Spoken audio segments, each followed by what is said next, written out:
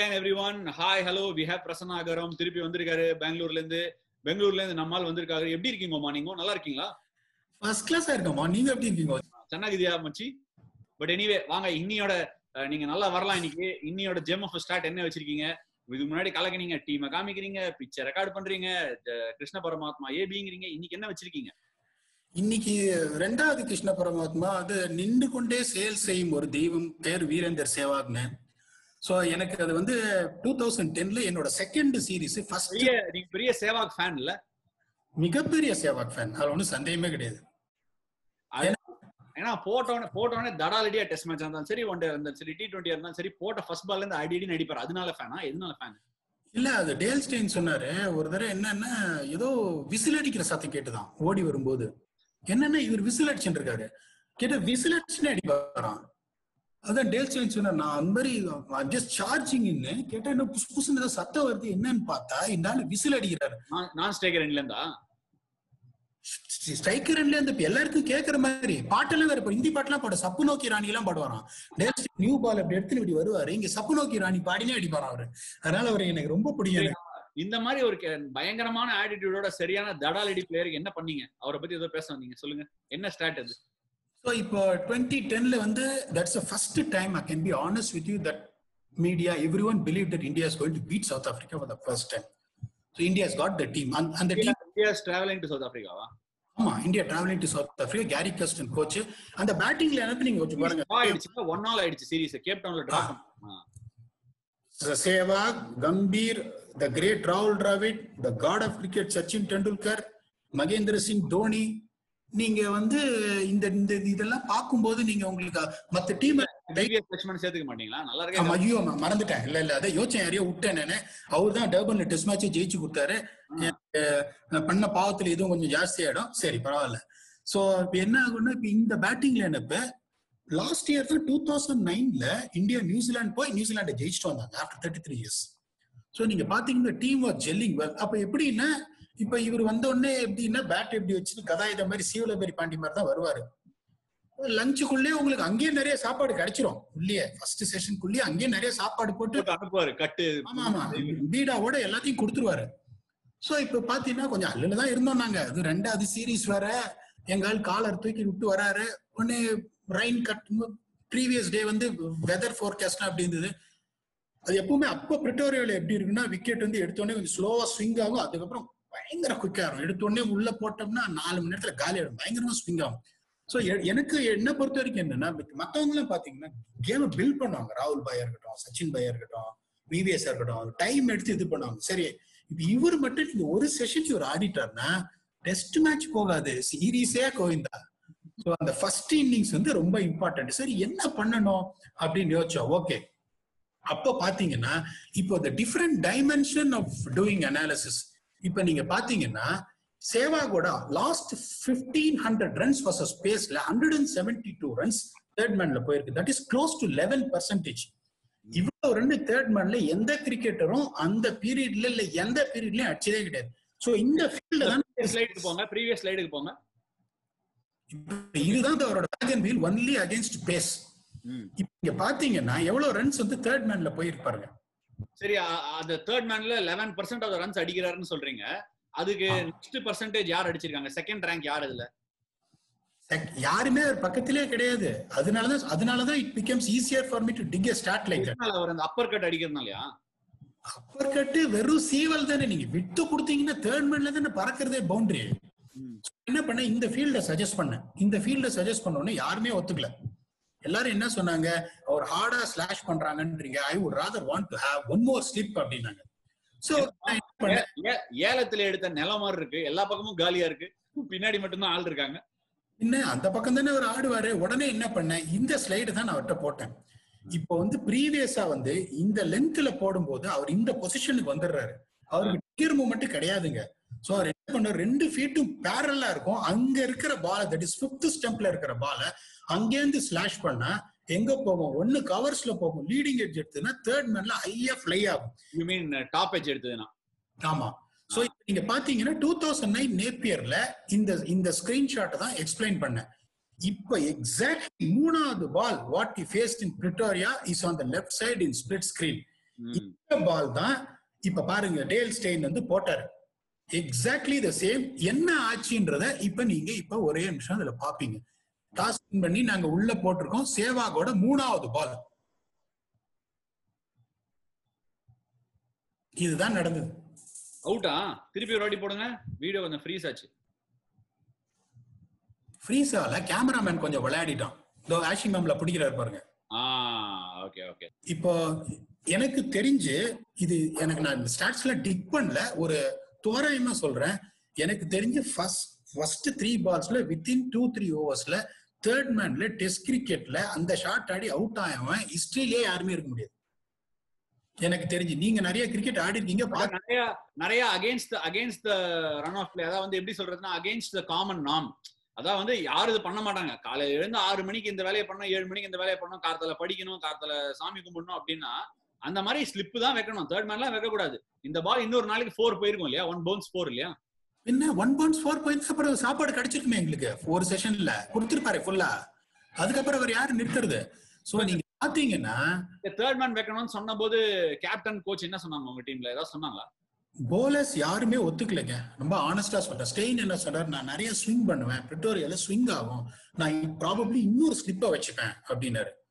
Gram Smith சொன்னாரு, இங்க பார் ரிசர்ச்சோட வந்திருக்கான், சோ நம்ம என்ன பண்ணலாம், நீ என்ன கேட்டாரு, மிடான்ல எவ்வளவு அடிப்பாரு, நீங்க எல்பிடபிள்யூ எடுக்கணும்னு கால்ல போட்டீங்கன்னா பிளிக் ஆடுவார் வழி, அந்த பிளிக் மிட்டிகேட்டு போகும் வழி ஆன் டிரைவ் அப்படின்னு ஒரு பெருசா அந்த குளோரியஸா ஆன் டிரைவ் ஆட மாட்டாருன்னு. உடனே அவர் என்ன சொன்னாரு, ஓகே ஃபைன், மிடானை தூக்கி தேர்ட் மேன்ல போடு. 3வது பால் this happens.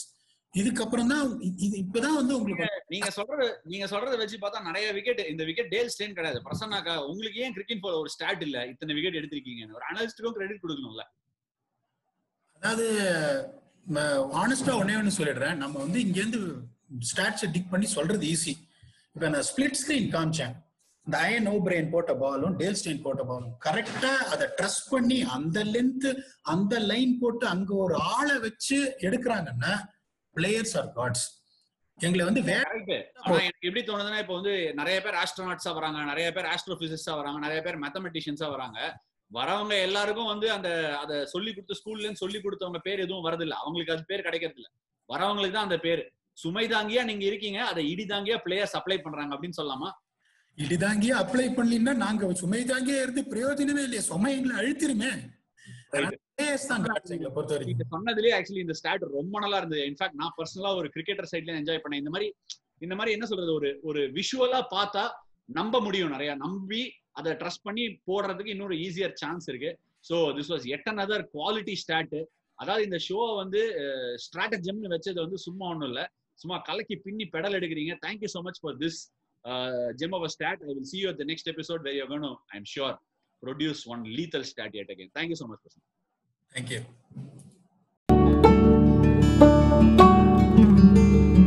Welcome again on Stratagem, and நம்ம முன்னாடியே பார்த்த மாதிரி like we've seen Prasanna Goram is again with us. Last எபிசோட்ல டேல் ஸ்டெயின் வீரேந்தர் சேவாக வச்சு எப்படி பிளான் பண்ணி இவர் ஒரு சுமை தாங்கியா நின்று டேல் ஸ்டெயின் இடை தாங்கியா மாறி அதை இடி தாங்கியா மாறி அஷிமாம்ல கேட்ச பிடிச்சாரு நம்ம பார்த்தோம். இன்னைக்கு அந்த மாதிரி எந்த சுமையை நீங்க தாங்கினீங்க, யார் உங்களோட இடி தாங்கின்னு சொல்லுங்க. அதாவது இப்ப அந்த சேலஞ்ச் முடிஞ்சது. அதுக்கப்புறம் 2012 நான் இங்கிலாந்து போகும்போது, England is one of the most லெத்தல் powerful teams சொல்லலாம். They are owning the test ranking. So இப்போ இந்தியா ஆண்ட்ரூ ஸ்ட்ராஸ் டைமா, Andrew Strauss, Alastair Cook, Kevin Pietersen, gram Swan, mat prayer, Ryan bell, polling பாத்தீங்கன்னா James Anderson, Stuart Brad, கொஞ்சம் பாத்தீங்கன்னா ஒரு heavy weight team. இந்தியால test ஜெயிக்கிறாங்கன்னா உங்களுக்கு ஏதோ சரக்கு இருக்கணுங்க. இதுல the மோஸ்ட் இம்பார்ட்டன்ட் திங் என்னன்னு பாத்தீங்கன்னா, எல்லாரும் ஜேம்ஸ் ஆண்டர்சன் வாங்க, எல்லாரும் ஸ்டூவர்ட் பிராடுவாங்க. இம்பாக்ட் கிரியேட் பண்ணது அவங்க 2 பேரும் இல்லைங்க, கிராம் ஸ்வான். என்ன நீங்க எப்படி சொல்லிட்டீங்க? இந்த மலபார் போலீஸ்ல சொல்லுவாரு இவரு கவுண்டமணி, அனில் அல்லாவா அதை எந்த மசூதியில போய் தேடுவேன் அப்படின்னு. அந்த மாதிரி ஜேம்ஸ் ஆண்டர்சன் ஸ்டூவர்ட் பிராட் பண்ணதெல்லாம் ஒண்ணும் கிடையாது, கிராம் ஸ்வான் தான் அப்படிங்கிறீங்க. எதை வச்சு இப்படி சொல்றீங்க நீங்க? அதாவது இப்ப உங்களுக்கு நான் சொல்ற மாதிரியே பாத்தீங்கன்னா, இன்னொரு தடவை கவுண்டமணி சொல்லுவாங்க, ஜப்பான்ல கூப்பிட்டாகோ ஜாக்கி சான்ல கூப்பிட்டாகோன்னு. கூப்பிடுறது பிரச்சனை இல்ல சொல்றீங்க, ஜப்பான்ல கூப்பிட்டாகோ ஜெர்மனில கூப்பிட்டாகோ கரெக்டா சொல்லுங்க. சரி, இப்ப நீங்க கரெக்டா சொல்லிட்டீங்க. இந்த கடைசி 15 test before we played them, 15 டெஸ்ட்ல gram Swan 62 wicket, 4 wicket per test, 61 wicket. Stuart Brad 59 wicket. இதுல பாத்தீங்கன்னா strike rate for gram Swan is 57, which is far better than these two. ஒண்ணு தெரிஞ்சுக்கோங்க, இப்ப நான் சொன்னப்பறம் நீங்க யோசிப்பீங்க, James Anderson is not a 5 for 7 bowler, is a 5 for 69 in 33 overs. நான் சொன்னப்பறம் யோசிச்சு பாருங்க. Stuart Brad, they will never blast you out. அவங்க நீங்க பாத்தீங்கன்னா லாங் ஸ்பெல்ஸ் போடுவாங்க. இப்ப எப்படின்னா உங்களை செட் பண்ணி இன்னரும் லாங்கா போட்டு தான் எடுக்க முடியும். இப்ப நீங்க டேல் ஸ்டெயினோட ஸ்ட்ரைக் ரேட்டை பாருங்க, ஜேம்ஸ் ஆண்டர்சனோட ஸ்ட்ரைக் ரேட்டை பாருங்க. டேல் ஸ்டெயின் வந்து ஒரு particular portion of the game வந்து உங்களை பிளாஸ்ட் பண்ணிடுவாரு. மிச்சல் ஸ்டார்க் உங்களை பிளாஸ்ட் பண்ணிடுவாரு. மிச்சல் ஜான்சன் பிளாஸ்ட் பண்ணிடுவாரு. ரவி அஸ்வின் பிளாஸ்ட் பண்ணிடுவாரு. ரவீந்திர ஜடேஜா பிளாஸ்ட் பண்ணிடுவாங்க. 61 for 1, 75 ஆல் அவுட். இது எங்களோட சொந்த கஷ்டத்தை சொல்றேன் நாக்பூர்ல. அதனால நீங்க இவங்கெல்லாம் எப்படி பாத்தீங்கன்னா, இப்ப England will bowl teams out for 224, bowling 93 overs. India Ashwin and Jadeja together 53 ஓவர்ல ஆல் அவுட். இப்ப டேல் ஸ்டெயின் பீக்ல இருக்கும்போது, நான் அப்ப அந்த இருந்தபோது இந்த 2011 to 14 3 நாள் மேல டெஸ்ட் கிரிக்கெட் போனதே கிடையாதுங்க. சோ இப்ப இங்கிலாந்து பாத்தீங்கன்னா அந்த இது பாத்தீங்கன்னா impact creator is gram Swan. இப்ப நான் கேரி கேஸ்டன் சொன்ன போது இதே மாதிரிதான் அவரு கேட்டாரு, யூ சீரியஸ் அப்படின்னாரு. இவரை தான் நம்ம பார்க்கணும், இவரை நம்ம வந்து டேக்கிள் பண்ணிட்டோம்னா இந்த சீரீஸ் நம்மளுது. இவரை ஃபர்ஸ்ட் டெஸ்ட்ல நமக்கு வந்து ஒரு ப்ராப்பர் ஃபார்முலா வரணும் அப்படின்னாரு. உடனே என்ன பண்ணாரு, ஓகே ஃபைன். அடுத்த நாள் மீட்டிங் போனோம். மீட்டிங் போன உடனே என்ன சொன்னாரு, ஒவ்வொரு போலரா பார்ப்போம். அப்ப நான் மத்த போலர்ல ஆண்டர்சன் பாத்தீங்கன்னா ரொம்ப சிம்பிள், அனலிஸ்ட் கமெண்டேட்டர் கிடையாது, படத்தை போடுங்க.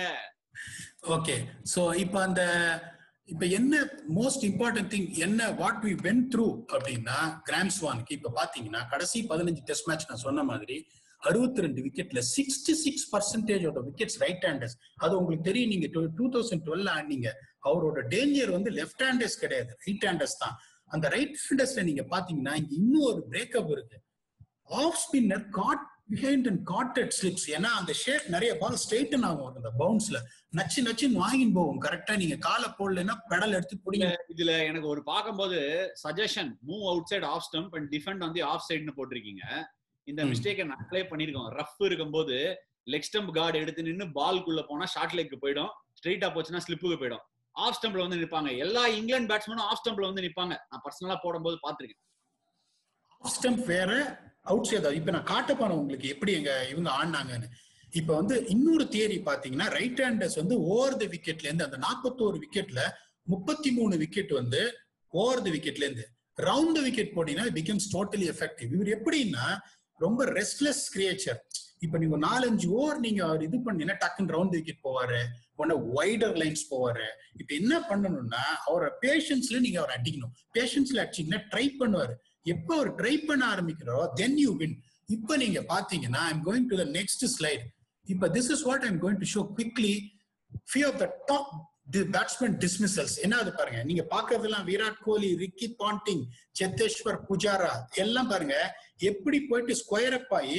இதுல பெருசா விக்கெட் ஹெல்ப்லாம் எதுவுமே கிடையாதுங்க. நீங்க பாத்தீங்கன்னா அது இங்கிலாந்து, ஆஸ்திரேலியா அங்கெல்லாம் ஆனதான். இப்ப பாத்துட்டே இருங்க எப்படி போய் கமிட் ஆகி அவுட் ஆறாங்கன்னு. சோ இப்ப நாங்க வந்து என்ன தியரி எங்களோட ரைட் ஹேண்டர்ஸ் எல்லாம் அப்ளை பண்ணோம், அதுக்கும் இதுக்கும் உங்களுக்கு வந்து டோட்டல் டிஃபரன்ஸ் இருக்கும். இப்ப பாருங்க, இப்ப நெக்ஸ்ட் ஸ்லைடு இப்ப நாங்க என்ன டிஸ்கஸ் பண்ணி எப்படி பிராக்டிஸ் பண்ணி என்ன போனோம். இப்ப பாருங்க ஆம்லா எங்க போய் ஆடுறாருன்னு பாருங்க. அடேங்கப்பா, இப்போ ஆம்லா எங்க இருக்காரு பாருங்க. சோ தெரியலையே, ஃபுல் கவர்னு வாங்க. இத டென்னிஸ் பால் அலோடே கிடையாது, ஃபுல் கவர் பண்ணிக்கிறீங்க. என்ன ஃபுல் கவர்? நீங்க கால் அடிச்சாலும் அவுட் கிடையாது. எப்படி அவுட் பண்ணுவீங்க? அவுட் சைடு ஆஃப் ஸ்டம்ப் போயிடும் கால். ஆமா கரெக்ட். சோ இப்ப என்ன ஆச்சுன்னா, இப்ப பாருங்க அவர் எப்படி அப்செட் பண்றாரு. ஆஃப் ஸ்பின்னருக்கு பிடிக்காத விஷயம் when you driving through covers. நீங்க ஒரு ஆஃப் ஸ்பின்னர். இப்ப அவர் என்ன பண்ணாரு, ஆம்லா நகர்றதுனால வைடா போட ஆரம்பிச்சாரு. இங்கிலாந்துல பெருசா ஆஃப் தி விக்கெட் ஸ்பின் எல்லாம் ஆகாது. சோ என்ன ஆச்சு, அவுட் சைடு ஆஃப் ஸ்டம்ப் போயிட்டு கவர் டிரைவ் அடிக்க ஆரம்பிச்சாரு. அப்புறம் அவுட் சைடு ஆஃப் ஸ்டம்ப் ஃபிளிக் பண்ணி ஏன்னா டீப் ஸ்கொயர் லெக் பின்னாடி, டீப் ஸ்கொயர் லெக் உள்ள வந்துன்னா இன்னும் ஒரு பவர்ஃபுல் பிளிக் ஒண்ணு வந்துரும். சோ இப்ப ஆம்லா இப்படி ஆடுறாரு. இப்ப நான் வந்து I will take you to what Callis did. இப்ப பாருங்க Callis, see what differs. பாத்துனே இருங்க Callis எப்படி போறாரு பாருங்க. எல்லா ஸ்டெம்பும் உங்களுக்கு தெரியும். நீங்க சொல்ற மாதிரி ஃபுல் கவர் போங்கு அப்படின்னு அந்த போங்க தான் அடிச்சோம். இப்ப பாத்தீங்கன்னா இந்த மாதிரிலாம் ஆடுறது தப்பியா? கால்ல பட்டா ஒன்ஸ் ட்வைஸ் த்ரைஸ் குத்து அவுட் பண்ணுவோம். நான் அந்த கதையா இருக்க பாவம் அந்த ஷார்ட் லெக்கு பேக் பெயினே வந்திருக்கும், ஒரு பால் கூட போலங்க. நல்லா இருக்கு கதை. சரி, ஸ்கிரீன் ஷேரை ஸ்டாப் பண்ணுங்க. நான் ஒரு கேள்வி கேட்கணும். அப்போ தாராளமா கேளுங்க. இல்ல இந்த மாதிரி ஃபுல் கவர் பண்ணி ஆடுறீங்களே, இதெல்லாம் எந்த ஏமாத்துறதுக்கு நியாயம்? இதுல வேற அவுட் சைட் ஆஃப் ஸ்டம்ப் வந்தா எல்பிடபிள்யூ கொடுக்க மாட்டீங்க, அவுட் சைட் லெக் ஸ்டம்ப் பால் பிச் பண்ணா எல்பிடபிள்யூ கொடுக்க மாட்டீங்க, பால் டிராக்கர் பெயில தட்டினா எல்பிடபிள்யூ கொடுக்க மாட்டீங்க. அப்ப நாங்களாம் எதுக்கு வருது? விக்கெட் எடுப்ப விடுவீங்களா மாட்டீங்களா? பத்தாத்துக்கு பேட்ஸ்மேன் ஒரு பக்கம், அம்பையர் ஒரு பக்கம், ரூல்ஸ் ஒரு பக்கம், இப்ப உங்களை மாதிரி ஆளுங்களும் இன்னொரு பக்கம். நீங்க தான் அப்புறம் நாங்க எப்படிங்க சுமைதாங்கின்னு பேர் வாங்குறது? அப்புறம் நீங்க எப்படிங்க இடிதாங்கி ஆகுறது? அப்ப இந்த சீரீஸ்ல தான் அஷிமாமலா ட்ரிபிள் ரன்னர் அடிச்சாரா? ஆமா, இந்த சீரீஸ்ல நீங்க சுமை தாங்கி, அஷிமாமலா தான் இடை தாங்கி. போன சீரீஸ்ல இவர் மாதிரி டேல் ஸ்டெயின் மாதிரி இடின்னு இடிச்சாருங்க. அவர் இடிதாங்கின்னு சொல்றது தப்பே கிடையாது. பின்னிட்டார், ஞாபகம் இருக்கு. கிராம் ஸ்வான் சும்மா கவர்ஸ் வழியா விட்டு தட்டினாரு. கரெக்ட், ஞாபகம் இருக்கு. Thank you so much Prasanna. இந்த மாதிரி ஒரு ஸ்டார்ட்டை காமிச்சு படத்தை போட்டு கதையை சொல்லு அப்படிங்கிற ஒரு படம் எடுத்தா அதுக்கு நீங்க தான் ஹீரோ. சும்மா பின்னிட்டீங்க இந்த ஸ்டார்ட். வேற லெவல் ஸ்டார்ட் சொல்லணும். Mind blowing start and very well proven. ஒரு சராசரி பாமர மக்களுக்கு ரொம்ப அழகா புரியும். Thank you so much. இந்த எபிசோட்ல ஆஸ் ஆல்வேஸ் கலக்குன்னு கலக்கிட்டீங்க. அடுத்த எபிசோட்ல எதை கலக்குறீங்கன்னு பார்ப்போம். Thank you so much. Thank you. In today's episode of Stratagem, we've again got Prasanna Agoram. He has been rocking it. அதாவது ராக்னா சும்மா பிடிச்சி ஆட்டு நாட்டிருக்கீங்க பிரசன்னா. படத்தை பார்த்து கதை சொல்லி சும்மா பின்னிருக்கீங்க. வேற சிச்சுவேஷன்ஸை காமிச்சு இன்னைக்கு என்னத்தை வச்சு கலக்க போறீங்க? சும்மா கலக்குன்னு பார்க்கலாம்.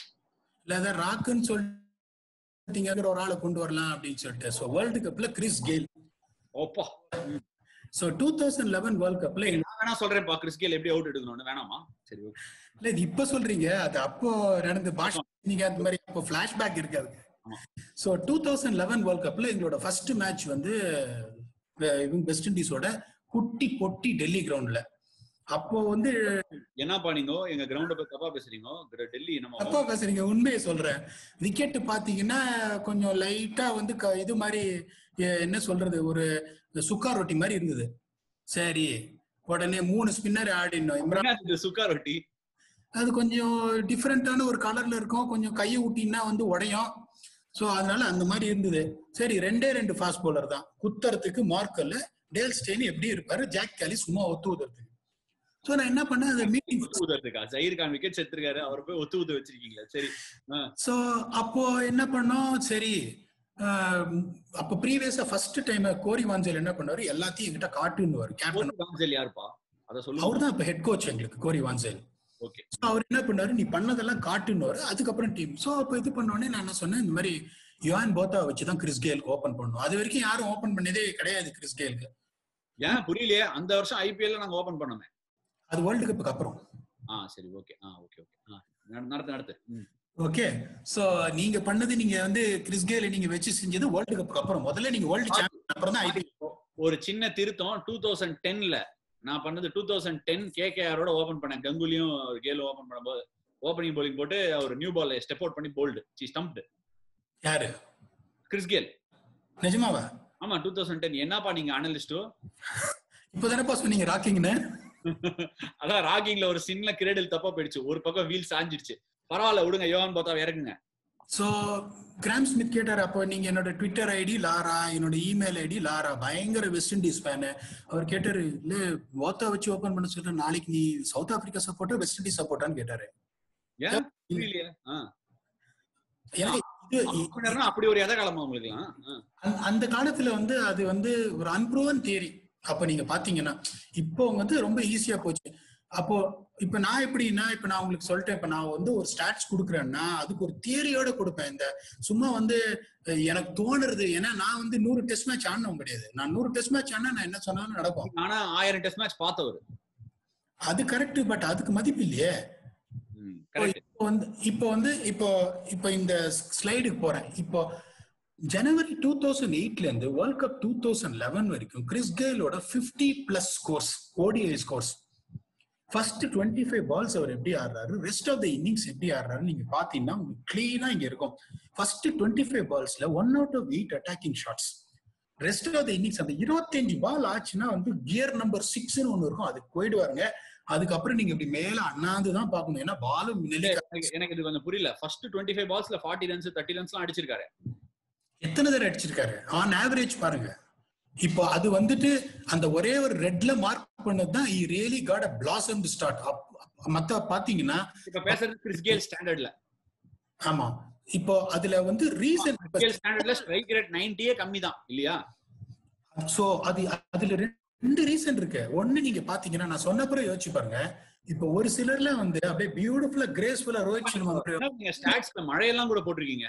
அவ்வளவு அந்த மழை வந்ததுனால அந்த ரெண்டு மேட்ச் வந்துட்டு rain கட்டேல் game. So he went berserk early on. So I have to give a for 31 and 31 runs. அந்த மூணையும் எடுத்துட்டீங்கன்னா மத்த எல்லாத்துலயும் is not even scored close to run a ball. அந்த மூணு மேட்ச்ல மட்டும்தான் he went berserk. இப்போ ரோஹித் சர்மா, ஒரு விராட் கோலி, ஒரு ஜாக் ஆஃப் பண்ணுங்க, அவங்க மூஞ்சிய பார்க்கலாம், ஆஷின் மாம்லா, இப்ப இவங்க எல்லாம் பாத்தீங்கன்னா அப்படியே பியூட்டிஃபுல்லா ஒரு ரெண்டு ஸ்டெப் வந்து அப்படியே மில்க் பண்ணுவாங்க. Have you ever seen Chris Gayle அப்படியே இறங்கி வந்துட்டு அப்படியே பியூட்டிஃபுல்லா ஒரு ஆன் டிரைவ் ஆஃப் டிரைவ் ஸ்பின்னரா பார்த்து? ஏன்னா கால் வராது. அவர் எப்படி மேல போட்டீங்கன்னா கூரை, ஷார்ட்டா போட்டீங்கன்னா கூரை, அந்த கரெக்டா வந்து உங்களுக்கு அந்த 4 to 6 மீட்டர்ஸ் லென்த் போட்டீங்கன்னா அப்படி மேலேந்து அப்படியே ரீச் பண்ணி அப்படி ஆடுவாரு, நம்புவாரு. That improves after 25 balls. கொஞ்சம் ஃபுட்வொர்க் ஆன உடனே. இப்ப where am I going to take to you is to the dismissal of Chris Gayle. That is the third ball what he has played. இப்ப பாருங்க, இதுதான் அந்த third ball. அவரோட ஃபுட்வொர்க்க பாருங்க. சோ நான் வந்து சொன்னது this is what exactly I told. இதே கிறிஸ் கேல் வந்து 25 பாலுக்கு அப்புறம் is a totally different beast. இப்ப இந்த கண்டிஷன்ஸ் பாக்குறீங்க, உங்களோட bowling அட்டாக் நீங்க இது பண்றீங்க. So the best way to nullify him. இப்ப அங்க நீங்க பாத்தீங்கன்னா அது ஒரு இன்எக்ஸ்பீரியன்ஸ்ட் பேட்டிங் செட். இப்ப இருக்கிற மாதிரி ஒரு செட்டில்டு ஒரு ஷாய் ஹோப்போ யாருமே அங்க கிடையாது. அப்போ சந்திரபால் இருந்தாரு, இப்ப லாரா கிடையாது. இப்ப கிறிஸ் கெய்ல், தேவன் Smith, I'm not talking bad about them. It doesn't look a threat. They can just take you on. கைரன் போராட் அப்ப புதுசு. கிறிஸ் கேல நீங்க ஏழியரை எடுத்துட்டீங்கன்னா story might be different. So the most important thing is அவர் எப்படி approach பண்றாரு, strategy number 1. ரெண்டாவது, how does his footwork move for spinners, which often doesn't. வேலை போட்டீங்கன்னா அடிப்பாரு. So the best important thing is to make sure that he lunge forward from there. Exactly அத போத்தா பண்ணாரு. You got a result in the third ball. கலக்குறீங்க. So Chris Khel நல்லா ஞாபகம் இருக்கு நீங்க சொல்ற மாதிரி. ஏர்லியானா கொஞ்சம் அப்படி ஸ்டார்ட் பண்ணுவாரு. ஆனா அவரோட ஆர்க்ல இருந்ததுன்னா தூக்கி அடிச்சிடுவார் 6 ஏர்லியானா இருந்தாலும். பட் ஒரு மாதிரி அந்த ஒரு 3/4 to back of length fast பவுலர்னு சொல்லுவாங்க. அதே மாதிரி ஸ்பின்னருக்கு ஒரு ஆக்வர்ட் லெங்த் ஃப்ரண்ட் ஃபுட்ல வரணும், ரீச் பண்ண முடியாது. அது வந்தா அவர் கொஞ்சம் ஏர்லியான கஷ்டப்படுவார், விக்கெட் எடுக்கிற மாதிரி நானே நிறைய பாத்துருக்கேன். அதனாலதான் எனக்கு கூட MS தோனி இனிஷியலா நியூ பால்ல கொடுப்பாரு கிறிஸ் கேல் ஆடும்போது. அண்ட் நியூ பாலும் கொஞ்சம் ஆப்வியஸ்லி ஒயிட் பால் திரும்பும். பட் கிறிஸ் கேல் வந்து ஒன்ஸ் அந்த எலிமெண்ட்ஸ்ல வந்துட்டாருன்னா போலிங் போறது ரொம்ப கஷ்டம் நீங்க சொல்ற மாதிரி. And yet another cracking start நீங்க கொடுத்தது கிறிஸ் கேல பத்தி. ஏர்லியானா அந்த ஃபர்ஸ்ட் 25 பால்ஸ் அதுக்குள்ள அவர் சசப்டபிள் பீரியட் அதுக்குள்ள அதை போடணும் அப்படிங்கிறது quality start. Thank you so much. கலக்கனது மட்டும் இல்லாம சும்மா பின்னி பெடல் எடுத்திருக்கீங்க இந்த எபிசோட்ல. We will see you at the other end of it, where we will see how you have the stats have managed to fall short of its expectations, and we will see the other side of it as well. Thank you so much.